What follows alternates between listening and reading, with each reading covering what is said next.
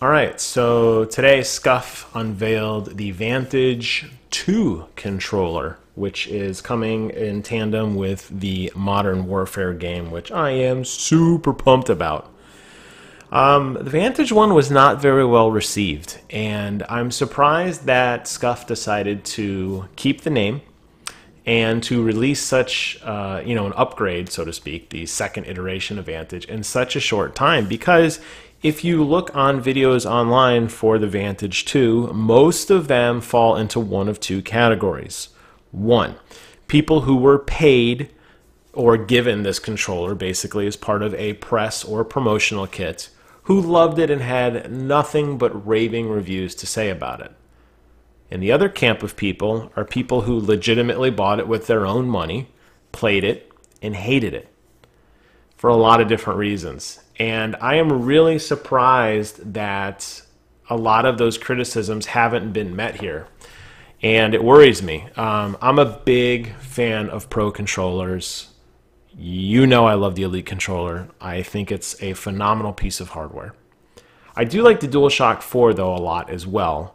But I wish it had the paddles and the bumpers on the back and some of the more pro tuning, which is what this controller is, trying to do. So what we have here is a limited edition Modern Warfare 2 edition, and these skins are replaceable. So these actually do pop off. So the fact that this is a limited edition, don't get too excited, in the sense that you could probably later on buy this piece here and replace it with your own piece. The touchpad maybe a slightly different story, but it's cool. I like it, and you guys know I do like collector edition and limited edition type things. I think this does look Modern Warfare-y, if that is a word. Modern Warfare-ish, I guess. Sounds a little more manly.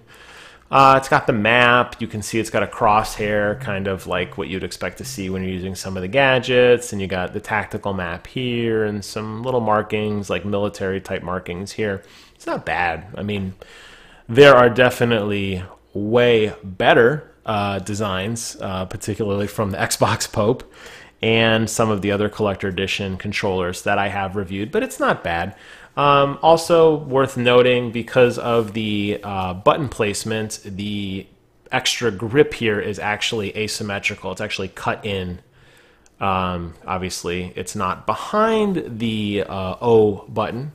Surprising, though, that they decided to keep it behind the left analog stick. I don't know why they didn't just run this up, but tomato, tomato. You like it, you don't like it. That's for you to decide.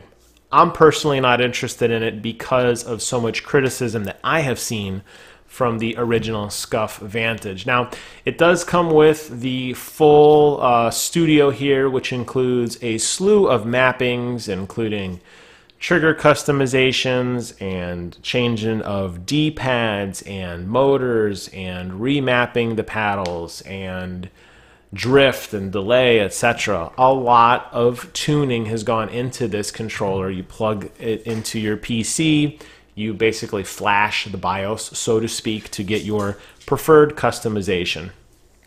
And they really market themselves on this ruggedized look and feel for a very long time. SCUF was definitely a household name, maybe not so much so now. Definitely was a household name a long time ago, though, in terms of precision and aftermarket controllers. If you had a SCUF, you were the real deal, because one, they were expensive, and two, they just had a different feel to them. So the Vantage 2 tries to capitalize on all that, put a different coat of paint on the original Vantage, try to say it's better, flash, all these fancy pictures, show you some of the pre-customizations that they feel that you could, potentially put on your controller, download these configurations and jump right into the fray. They're obviously selling and pushing really hard right now the Modern Warfare 2 controller, which runs you $220 US, which is very expensive. This is the wireless iteration though, and they'll give you a I don't know, little gimmies, grabbies, whatever. There you can see the whole controller broken out. Now, the biggest problem I have with the SCUF in all the reviews I've read, and I've never bought one, SCUF has never sent me a demo unit. I've been begging for them to send me one because I'd like to try it and give you guys an honest opinion. You can't buy this reviewer, okay? But I'd like to try it. The problem that I've been seeing is the controllers have a significant amount of dead zone in them. So it takes a significant amount of pull to actually make the controller move, the character move, whether with the left or right analog stick. I think that's really, really important for noting because that delay will inevitably make it feel like lag. You'll feel like you're lagging because it's taking you longer to do everything. Now, you can go into the custom software and manipulate this, but for the price point that the original SCUF Vantage was, which was a little cheaper than this, you should not have to do that. The other problem that I have read about from many reviewers was that the programming on the back constantly gets deleted and that the controller constantly loses sync with your console. So you'll be in the middle of a game and it'll just turn off, or the Bluetooth button will not turn on the console, or pressing the button will not bring up the menu to navigate the OS of your console, and that is really disheartening too. I think a lot of this is based on the fact that this controller was built from the ground up.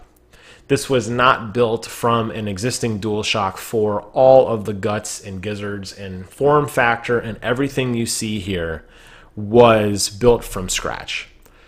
And I think that's a really important point to make, because I think what made the Elite controller work so well, not just because it was from the OEM, but because they took a base existing model and just tacked on more goodies to it. This is basically doing everything from ground up, and clearly based on these negative feedback that I have seen online, that's probably got a lot to do with it. But I wanted to be fair and cover this video. I was debating if I wanted to talk about it because I didn't have a lot of wonderful things to say about it. I think it's extremely overpriced, and I do not think that it is built well. But prove me wrong, SCUF, or somebody. Set one of these up at a store so I can go check it out. Mail me a demo unit. I will pay you shipping back and forth. I just want to try it, hold it in my hand, and see. I've heard a lot of bad things about it. I think the price is high, and based on what I've seen, I think the build quality is subject. But don't let me stop you. Don't let one man's hate for SCUF stop you. If you want yours, it just went live today. All you got to do is click that button right there and pre-order your very own Modern Warfare Vintage 2 controller that serves dual-hatted for both the PS4 and the PC. And you'll have it just in time to play Modern Warfare on the PlayStation 4 Pro, my preferred console of choice for the game. And maybe I'll see you online. And if you kill Viper Magic, you could say, dummy, you didn't have the Vantage 2 and I did. And I'll say, yep, maybe you're right. But maybe I'm wrong. Leave a comment below. Let me know what your thoughts are on the SCUF Vantage 2 or on any other SCUF products you've had. Have I totally missed the mark on this?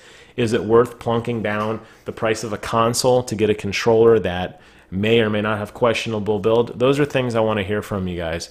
As always, I want to thank you guys so much for watching. Take care of yourselves. And until next time, I will see you guys on the other side.